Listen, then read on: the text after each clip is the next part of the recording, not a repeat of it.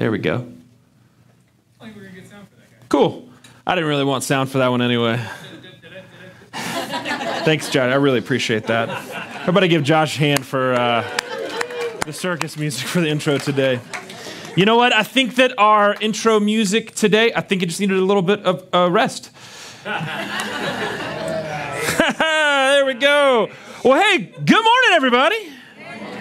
Hey, we are glad that you are here today. Thank you for joining us. If you're watching online, sorry that you didn't hear anything. We didn't either. So we're glad that wherever you're watching, however you're worshiping with us today, I am so thrilled that you are here today.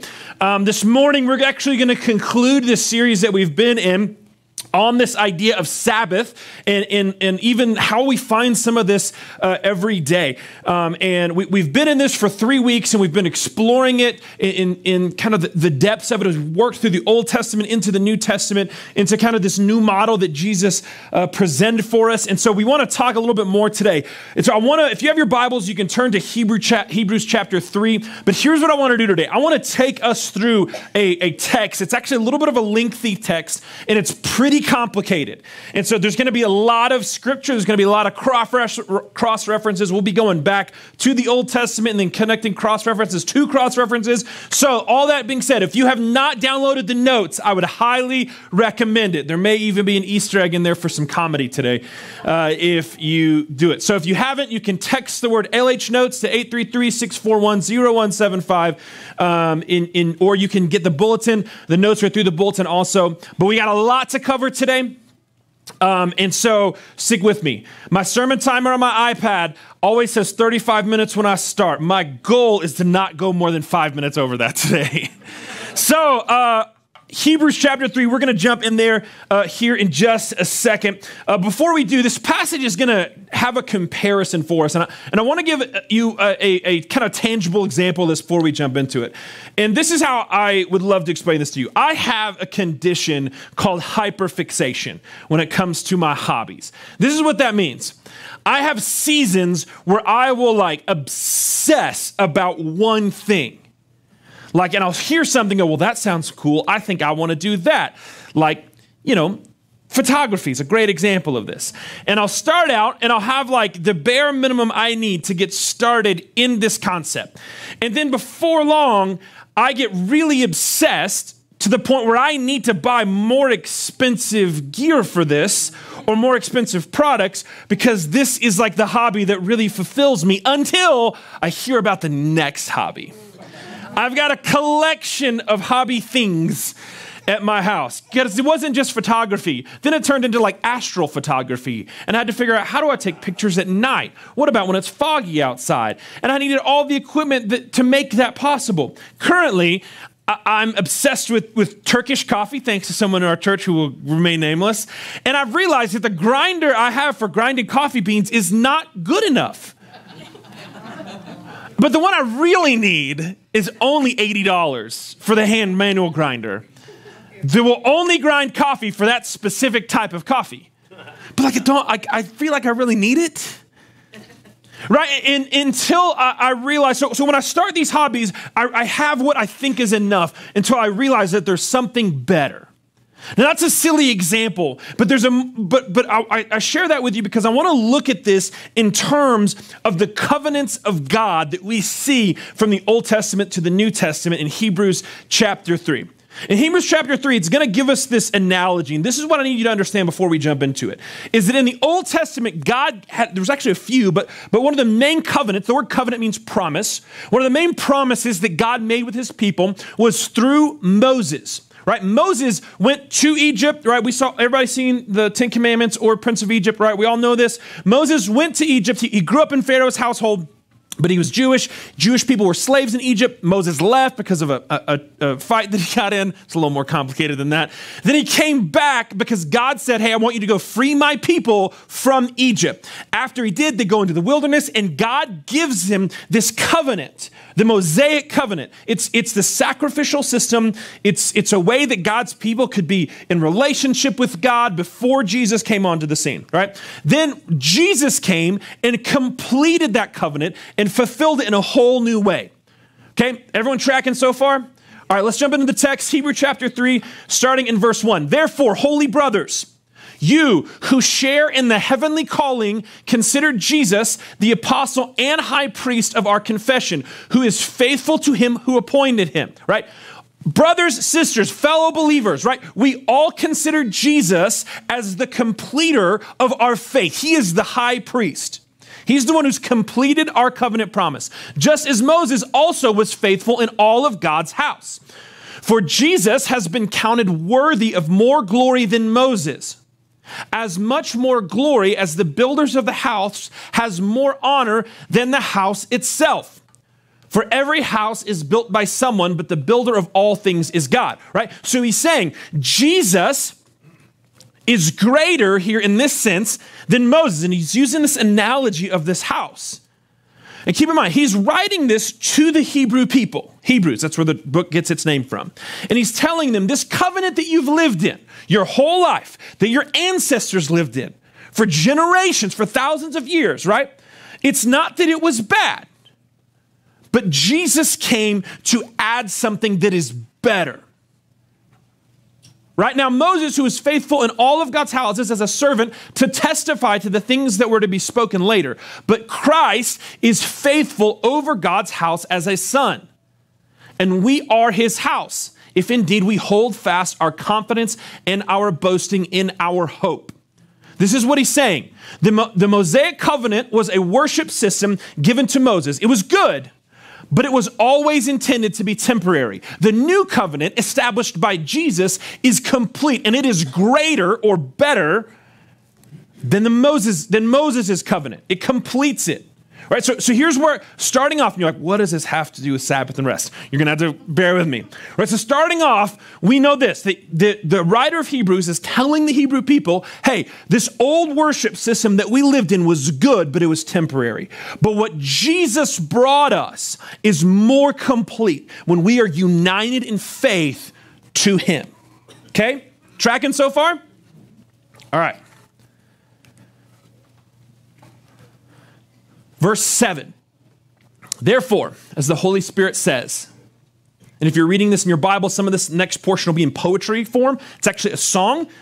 Today, if you hear his voice, do not harden your hearts as in the rebellion on the day of testing in the wilderness, where your fathers put me to the test and saw my works for 40 years. Therefore, I was provoked with a generation and said, they always go astray in their heart. They have not known my ways. As I swore in my wrath, they shall not enter my rest. Everything makes sense now? Clear as mud, everybody? We're good then, right? All right, let's look at this passage because it's a song that's in the middle. Really what we're reading here is a sermon in Hebrew. So the Hebrew writer is using passages from the Old Testament in a sermon format to get his point across. And so in this, what he's saying is he's actually quoting almost directly from Psalm 95, which was written by David. King David, Goliath David, that David, right? Psalm 95 was written by David, and so he's quoting this very specific passage. But this passage is actually quoting several other passages from the New Testament. So in quoting this, the writer of Hebrews is quoting Psalm 95. He's referencing Numbers 12 through 14, Numbers 20, and Deuteronomy 12, right? We'll read Deuteronomy 12, but I'm going to paraphrase the Numbers passages if we're okay with that. Because again, at some point we're going to have to get out of here today. So in Psalm 95, it's this poem that references these two specific instances that happened to the Hebrew people after they came out of slavery. And in this song, and look at the end of this passage in Hebrews, right? It references, they have not known my ways. As I swore in my wrath, they shall not enter my rest. That's pretty bold. Right? So David's writing this, quoting God, and quoting at this point, Deuteronomy 12, but there's a specific situations that he's quoting. Because to invoke the wrath of God, the Hebrew people did some pretty terrible things.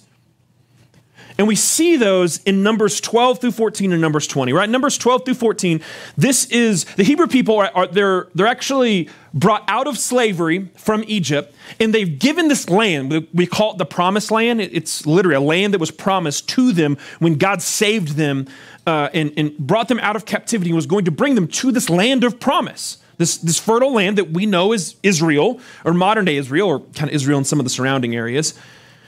And so the Hebrew people sent out 12 spies to investigate the land that God had promised them. But here's the thing, the spies, 10 of them came back and were afraid and terrified. 2 of them were like, giddy up, let's go.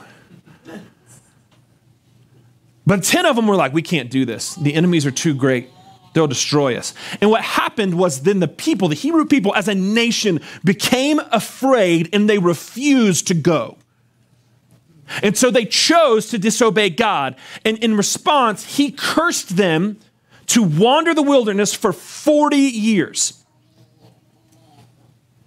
So when the passage talks about the 40 years they're cursed, right? That's the wrath of God, is they could not enter the land of promise for 40 years until the generation that came out of Egypt had all died, and their children were those who were entering the promised land. Right? That's the curse. There's a second one referenced in this passage, it's Numbers chapter 20. There's a few chapters later, after they've been cursed to wander for 40 years, they get into this place where they're really thirsty. They don't have water. And the Hebrew people are out in the wilderness. They have no water and begin to quarrel.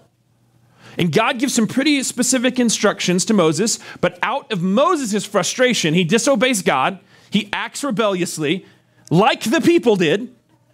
And so God told him and his brother Aaron, actually, that they would not lead the people into the promised land.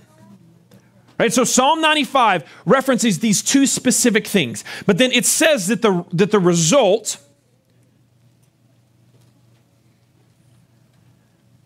is that the sins of the Hebrew people, because of their sin, they couldn't walk into this land of promise. But what Psalm 95 says is, you cannot walk into my rest, is what God says.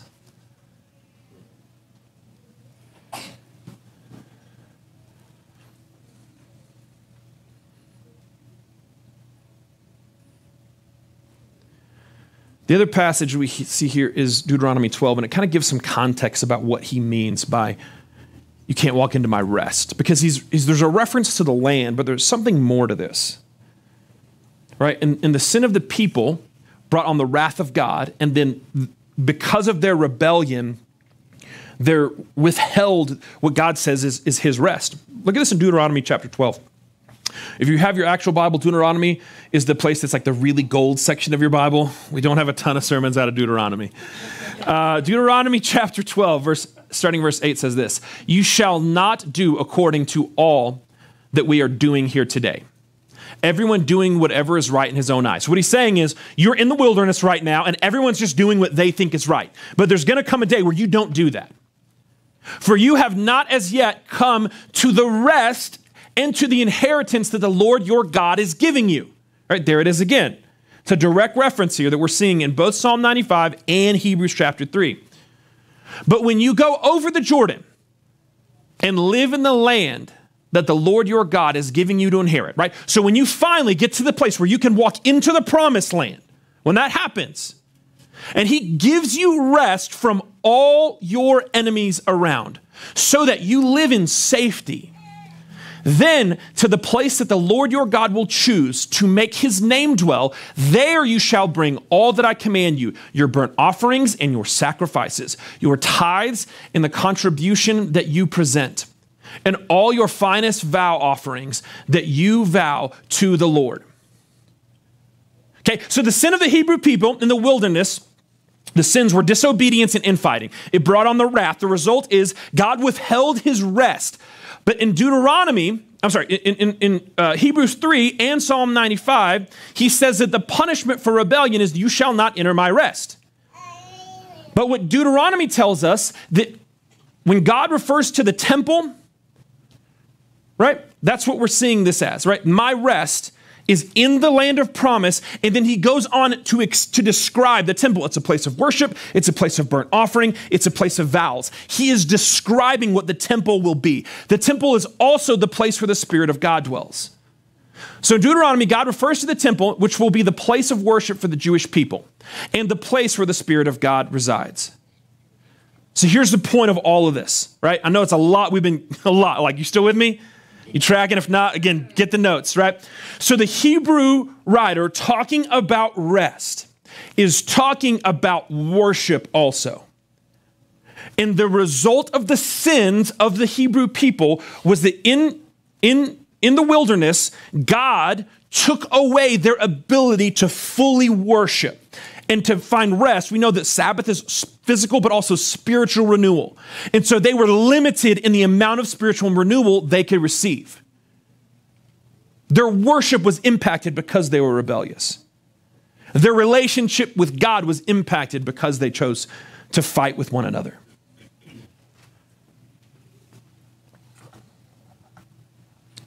The Hebrews author continues, says, "Take care, brothers, lest there be any of you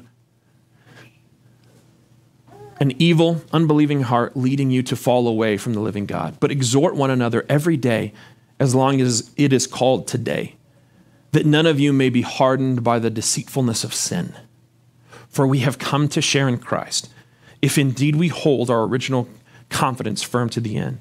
As it is said, today, if you hear his voice, do not harden your hearts as in the rebellion. For who were those who heard and yet rebelled? Was it not those who left Egypt, led by Moses? And with whom was he provoked for 40 years? Was it not those who sinned, whose bodies fell, who died in the wilderness? And to whom did he swear that they would not enter his rest, but to those who were disobedient? So we see that they were all unable to enter because of unbelief. They didn't fully rest because they didn't fully put their faith in God.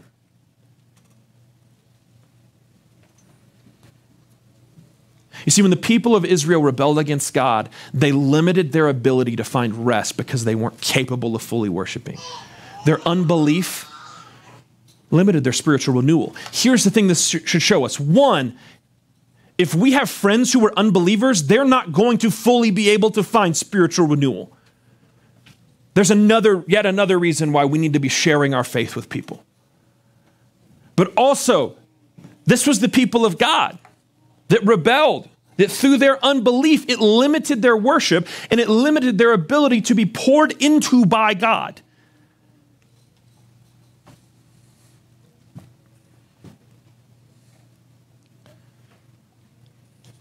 And so the result is that the people could get up to the promised land, but they never were actually able to enter the promised land. And while they didn't fully turn away from God, they also never fully rested, because there's a generation that died in the wilderness because of their disobedience and rebellion, because of their infighting.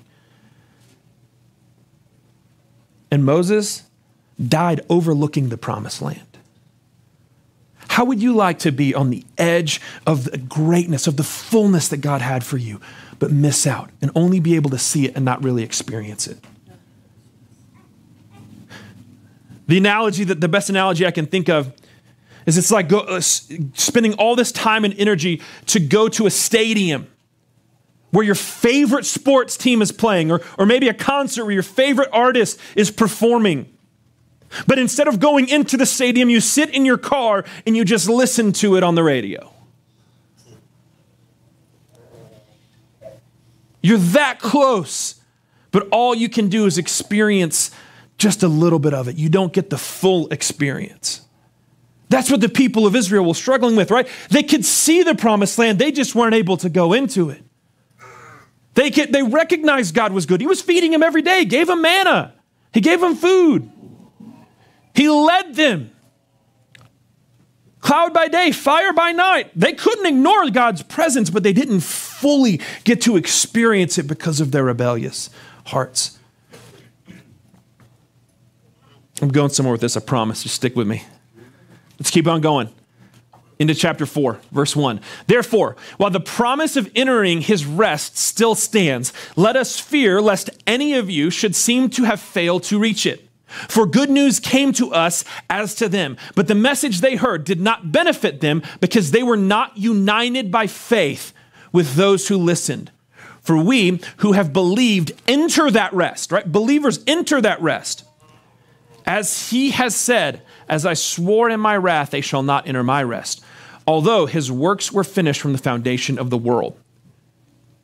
Keep in mind that Moses had this covenant system that was good, but Jesus made a better, more complete system. And so while there were limitations for the people under Moses' covenant to enter in God's rest, as believers, we have access to the fullness of who God is. Scripture says that we have access to the mind of Christ. We get to experience the fullness of God, including his rest. But here's also the warning in this. The writer of Hebrews says that we also should not fight, because it was that rebelliousness, it was the infighting among the people, or the Hebrew people, that limited their ability to find that true rest. And so we're warned not to fight, except here's one problem with that. Christians love to fight. We just love to point fingers at each other. I don't know if you've ever been part of a church that has gone through an ugly split, or if you've ever had a situation where you've seen churches fight over members for attendance on a Sunday morning. Like, I don't know if you've been in any of those situations, but here's the thing that growing up in the church, being educated in the church, and then leading churches that I know, is that Christians don't always like people just because they're Christians. We look for lots of reasons not to like people. I want to share with you 3 reasons. And if you have the notes, there's a link there to 25 silly things church members fight over. These are my 3 of my favorites off of that list. You can read the whole list for yourself after the service. One person said that their church, there was an argument over the appropriate length of the worship pastor's beard. Yeah. That's why Josh has had to have pretty short stubble. You can't outgrow the length of mine. Like that's a competition, and I've got to win that one. Number 2, there's a fight over whether or not to build a children's playground or to use the land for a cemetery. But I mean, when you think about it, people really were just dying to get in. Oh, God, there's a lot of that one was hurtful. For those of you watching online, I'm sure you appreciated that joke more than the people in the room. Number 3, arguments over what type of green beans the church should serve. And wait, I know you're going to think this is silly for a second, but listen. This is important. In different classes of green bean go for different dishes, especially at the potluck. Like if you have green bean casserole and you don't put French green beans in it, you better just go home. You think I'm joking? If there's bacon, if there's fresh green beans that are not wrapped in bacon and grilled, why are you even showing up to the game? This is important stuff, guys. No wonder people are fighting over this. Christians love to fight, but when we fight, we miss an opportunity to find true spiritual renewal in worship. This is what that means. Disunity and fighting is a roadblock to worship, and it's a roadblock to Sabbath rest. And here's the thing, we can joke all day, but there's some real reasons why people have fought.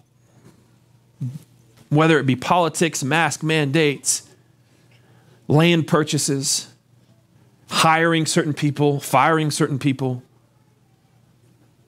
or just in general, the things that we as humans quarrel over. There's a lot of fighting. But there's a reason I think that what Jesus talks about in the Sermon on the Mount, he says that if you're at the altar to give your gift and you remember that your brother has a grievance against you, you stop your worship. And you go and make it right and then come back to worship.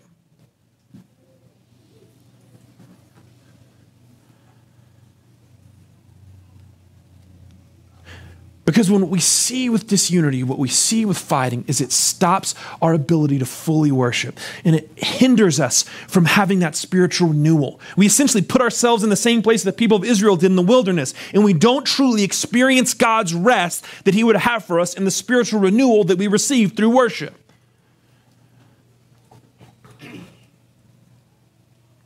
The passage continues in verse 4.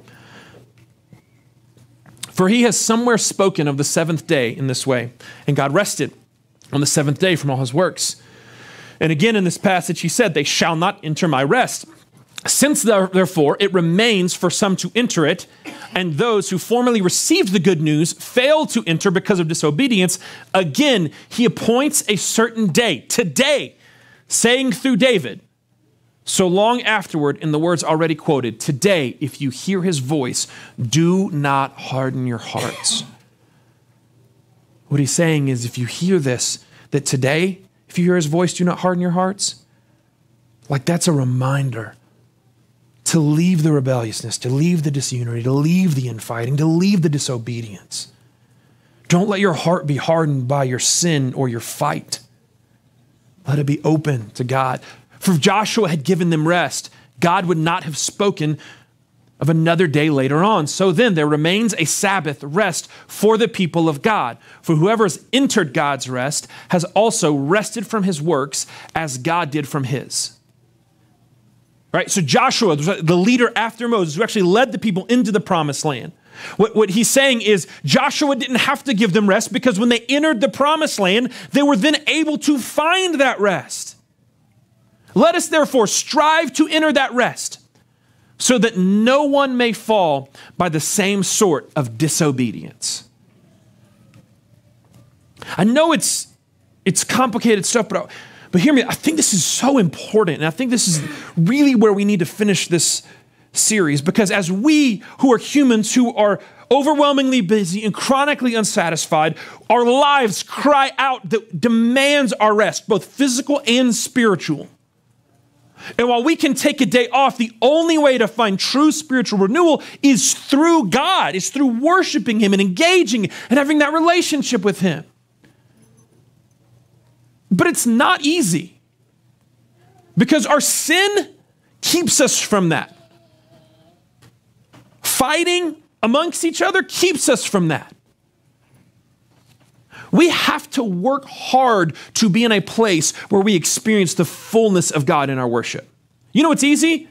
Just walking in every Sunday. Singing the song, sitting through the sermons. We may even take a couple notes or make a comment about it. Right? It's easy just to walk into the room. You know what's hard? Really engaging that we can experience life transformation as a congregation every single Sunday. You know what's hard is to take that same spirit to your personal time with God every single day and the relationships you have with one another. Guys, it's easy to come in church and be the church, but it's not easy to actually be the church. It's hard. We have to strive for that. And sometimes we skip church. You know why? Because, we had a really busy weekend. We had a lot going on. Strive for your worship.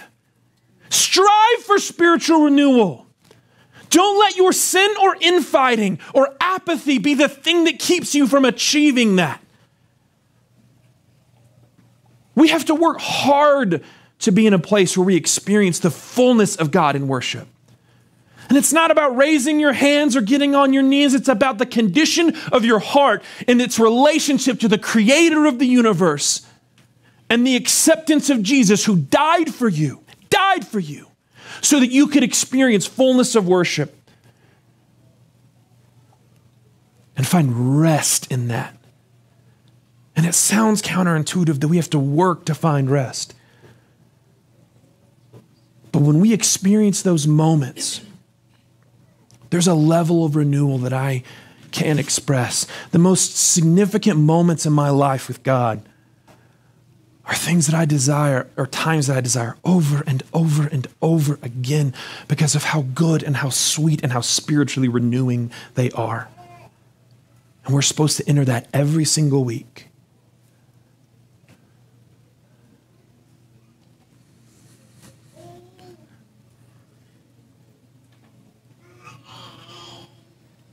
I want to go back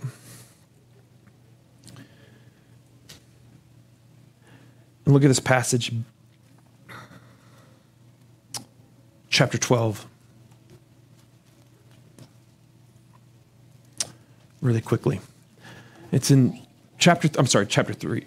chapter 3, really quickly. We read over this, but I want to look at it again because I think that the writer of Hebrews actually gave us a solution in the middle of his sermon, not at the end.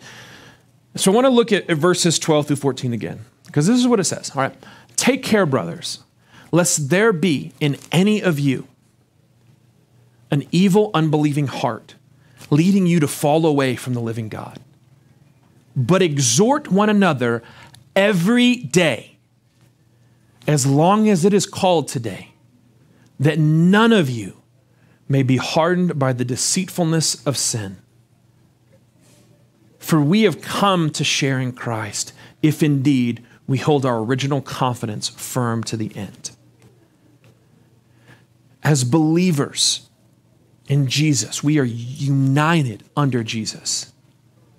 The unity we share in Jesus gives us accountability with one another, right? That's one of the beauties of being part of a community of faith, is that we share faith in Jesus. And so we know that we can hold each other to that level of confidence and faith in Jesus. And we can have other men and women in our lives that keep us accountable to that. Because the truth is, we all need others in our lives that help us follow Jesus better. Every single one of us needs that.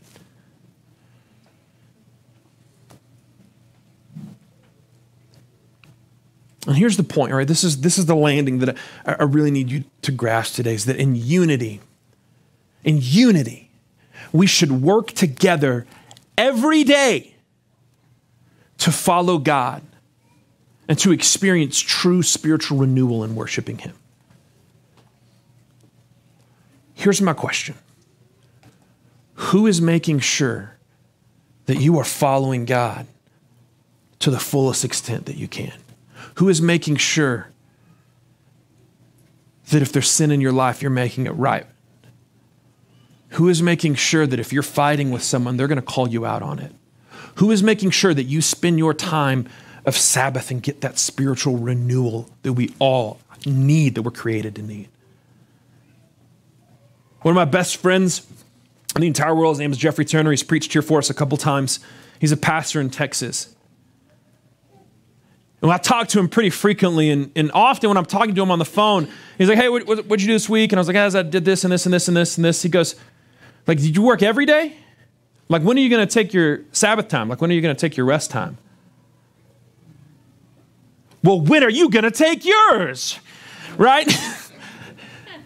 I mean, he's the guy that if I have back-to-back weeks where I've got these seasons that are just overwhelming and I don't get my days off and I've just filled my calendar with thing after thing after thing, he's the one that makes sure that I get that time. We talked about this last week, whether it's those moments every day or it's those breakaway times for real renewal and solitude and spiritual reflection, right? He's the guy that checks on me. Who's the guy that checks on you? Who have you asked to be that for you in your life? Maybe it's your spouse. But here's the thing. If your spouse is the one that makes sure that you're not disobeying God and you're walking in the fullness of spiritual renewal, you can't get mad at them when they say you need to take a break. And you can't say the phrase, well, you just don't understand. Well, I understand what Pastor Joel said that Sunday. Who is the person?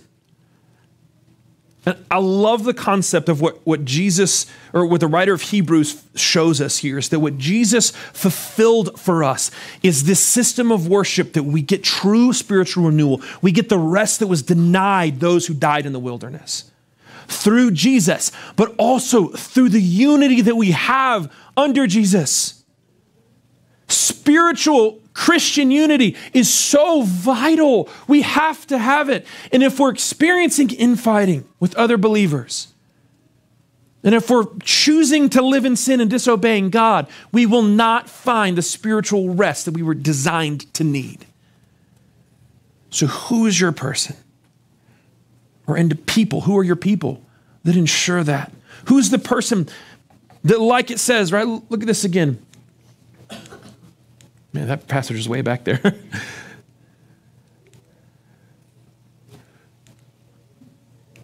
There we go. Who's your person that can exhort you every day as long as it is called today.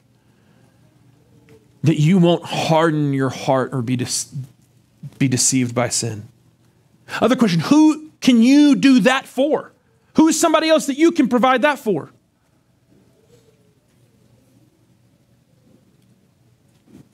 Because here's what I know. I don't want to be like the people in the wilderness who died there not experiencing the fullness of rest that God had in his temple and his worship.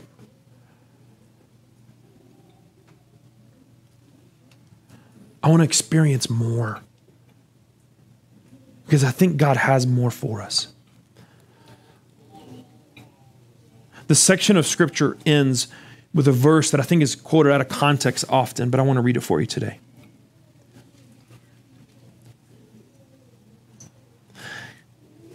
Verse 11 says, therefore, let us strive to enter that rest so that no one may fall by the same sort of disobedience. In verse 12, for the word of God is living and active, sharper than any two-edged sword, piercing to the division of soul and of spirit, of joints and of marrow, and discerning the thoughts and intentions of the heart.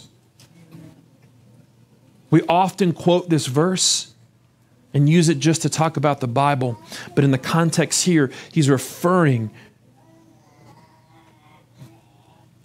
to the passages of scripture he just used to point out that we need rest, that we need spiritual renewal, and we need to follow God and be in unity together.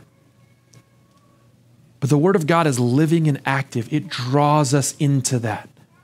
It grows in us and draws us to God that wants us to have that full spiritual renewal. That's how you were designed to be. It's how I was designed to be. Every week, we need that day set aside for physical and spiritual renewal. And it's not for the sake of legalism, but it's because Sabbath was made for us.